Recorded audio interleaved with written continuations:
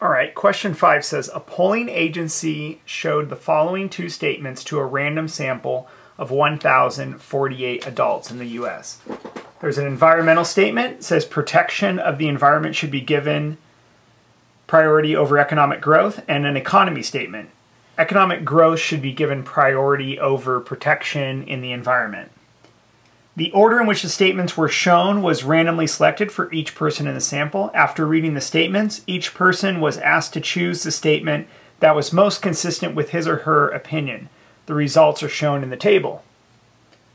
So, looks like this adds up to 100%, representing the entire sample. Assume the conditions for inference have been met. Construct and interpret a 95% confidence interval for the proportion of all adults in the U.S. who would have chosen the economy statement. So this is nice. Conditions have been met. So let's jump right into this. I'm still going to do it as a state, plan, do, conclude.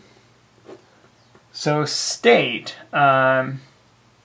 we wish to construct a 95% confidence interval for the true proportion of U.S. adults who would choose the economy statement. All right, we've got our confidence level, the parameter we're trying to estimate. So for our plan step, conditions have been met.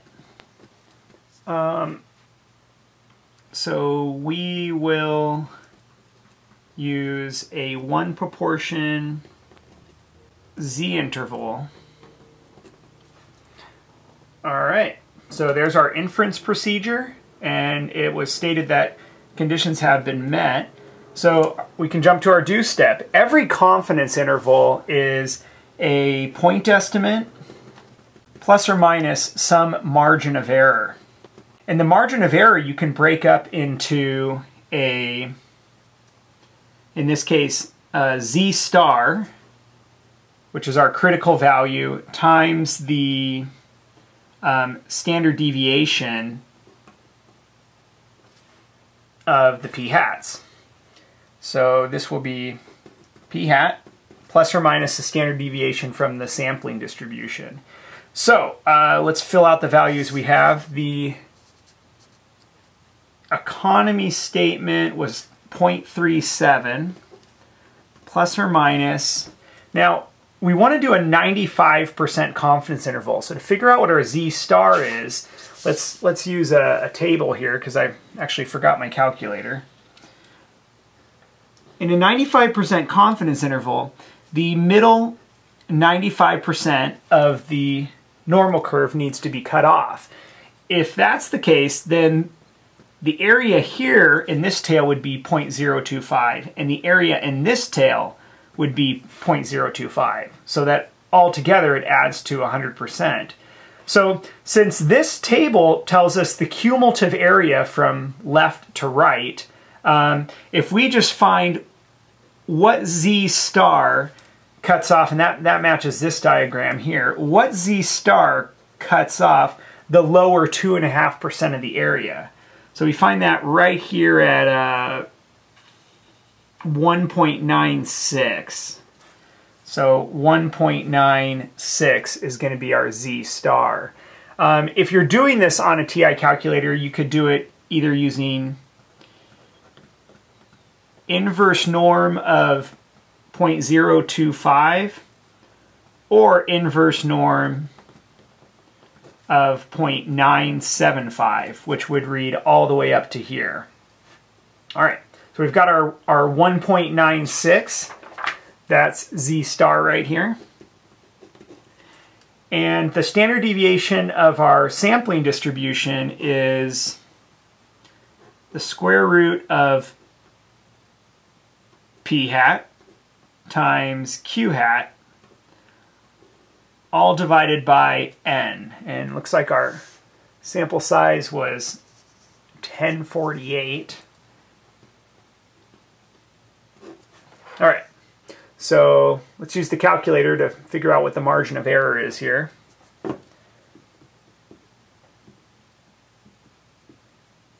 All All right, divided by 1048, our n. Then we need the square root of that, so square root. I think that's our margin of error right there. So 0.37 plus or minus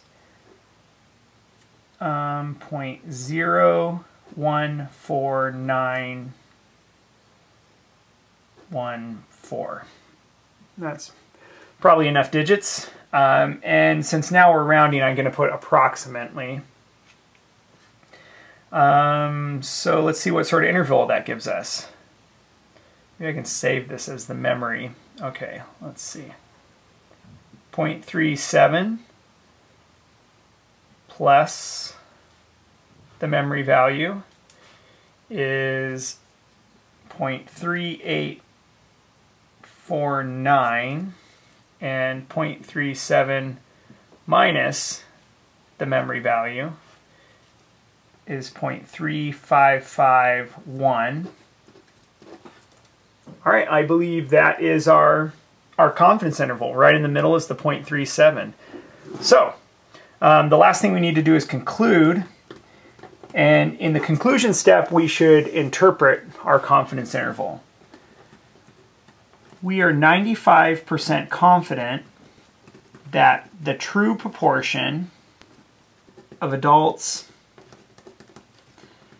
in the US that would answer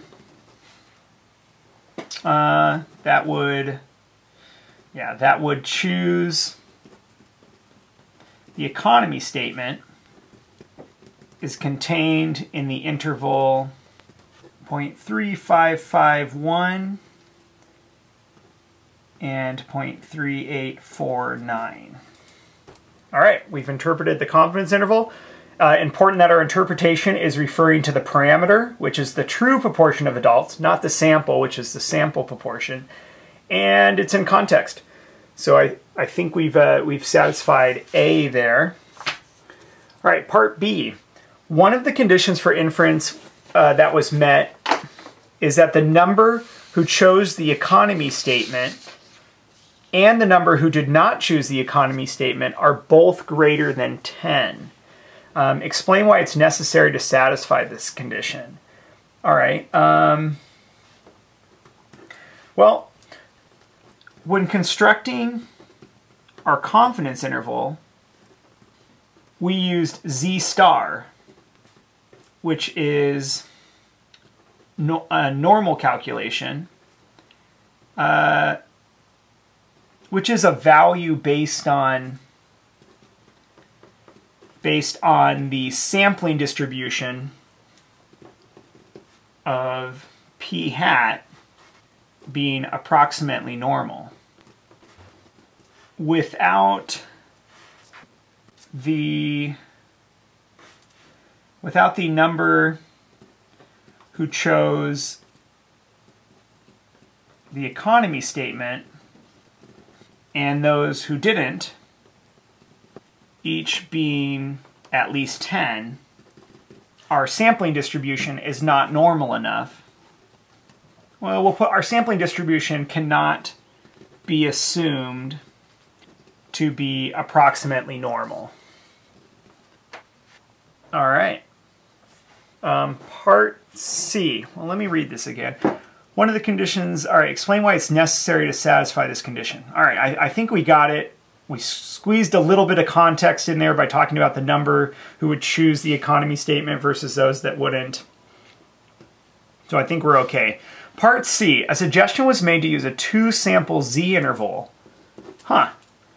For the difference between proportions to investigate whether the difference in proportions between adults in the US who would have chosen the environment statement and adults in the United States who would have chosen the economy statement is statistically significant. Is this two-sample Z interval for a difference between proportions an appropriate procedure? Justify your answer.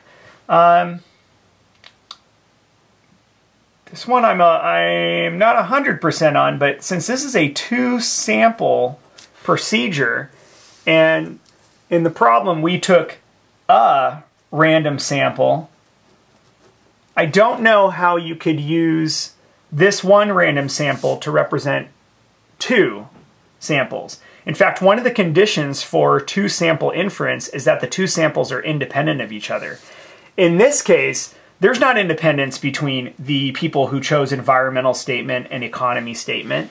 In fact, there's some dependence there because, I mean, excluding the no preference, they're practically complements of each other. So let's see. Is a 2-sample interval for a difference between proportions an appropriate measure? So they asked an is question, so let's start off with no. We've answered the is question. No. First, there was only... Actually, this might be my only point, so maybe I won't start with first. No, there was only one sample taken. There was only one sample taken, comma, not 2 independent samples. Not 2 independent samples that would justify 2-sample inference.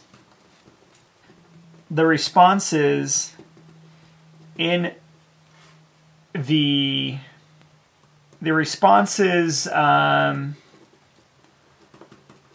those who chose